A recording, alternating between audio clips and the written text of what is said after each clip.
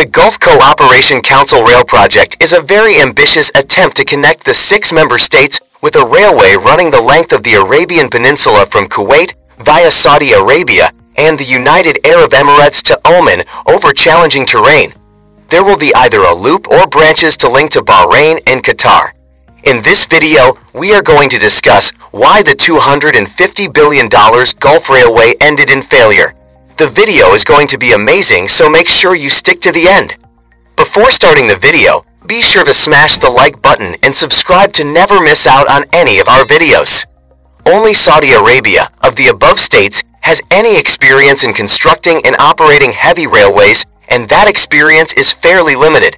Since they first opened in 1825, railways have become central to human existence.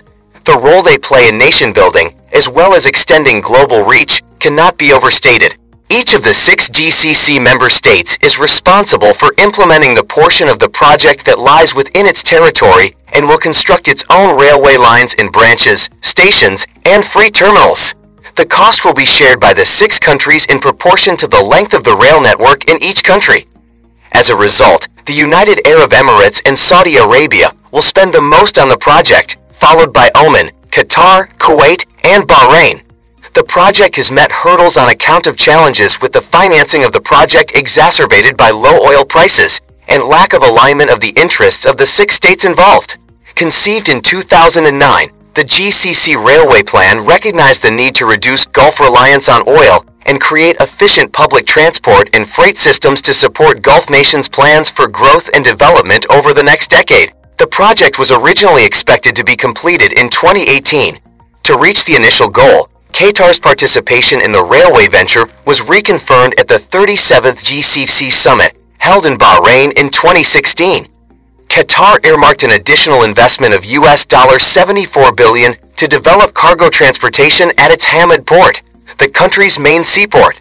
But GCC financial challenges, including $260 billion in loss resulting from an oil price collapse between 2014 and 2015, and the subsequent failure of the market to recover, delayed infrastructure spending on the Gulf Railway project. Oman earmarked funding for a 375 kilometers national rail network to transport minerals from Dhofar on the border with Saudi Arabia to Port Dum on the Arabian Sea, which would have been interoperable with the GCC Railway by 2018. A second major rift in the GCC Railway project came when Saudi Arabia, the UAE, and Bahrain imposed a blockade on Qatar for taking independent foreign policy stances in 2017. The blockade against Qatar changed the GCC railway designs to link Kuwait City to Dammam in eastern Saudi Arabia and Dammam to Qatar through the Salwa Canal. New design plans for the GCC railway will link Saudi Arabia, the UAE, and Oman in the first phase, which is expected to be finalized between 2021 and 2023. The second phase will connect Kuwait and Bahrain to other GCC states in 2025. The updated $15 billion railway project, which is estimated to really cost $250 billion, including the integrated national railways, will facilitate trade through a 2,117 kilometers rail network and generate 80,000 jobs. Saudi Arabia's economy will face a 6.8% contraction this year alone. This puts the future of the planned high-speed railway at risk.